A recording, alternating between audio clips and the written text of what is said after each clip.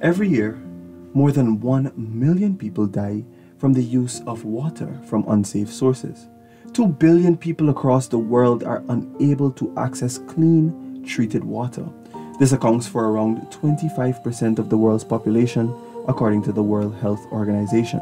With these chilling statistics, one must shudder to think, is the same applicable to our dear land of Guyana? Although Guyana is known as the land of many waters, decades have passed without citizens, particularly those living in the hinterland communities, having access to a safe water supply. Basically, when the rain falls, we would preserve that for drinking water purpose, and this water we use like for wash. We fetch it up in bucket, the 5-gallon bucket. 1 or 2 people would have the wheelbarrow with the 5-gallon bottle.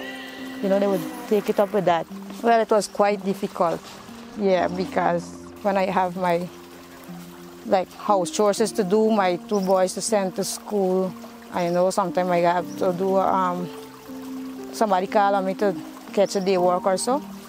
Like, to come down, it used to be a bit difficult because when I got to fetch down your clothes, and then when it wet, now fetch it up back again, it's heavy, you know.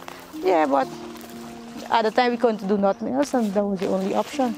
Daniels has been living in the Amerindian village of Swan on the Soesdijk-Linden Highway for more than 10 years, making ends meet for her 4 children.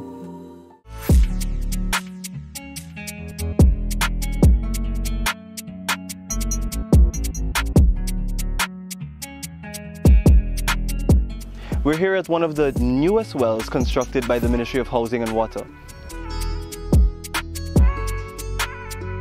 This well, drilled and put into operation 2 months ago and costing millions of dollars, services just about 800 people here in the community of Swan. Now having easier access to treated water, Daniels and other residents detailed how much this move has made their lives much easier. Oh, well, I cannot find words to explain to you how the government is doing a lot of good things in Swan now, right? Real good. And I really want to thank the government of Guyana for doing development in this community. Right now, I have 2 more kids beside the forest too, so instead of leaving them, I wash right home, get the water to cook, get the water to wash, get the water to do general cleaning, everything right home. So it's very useful now.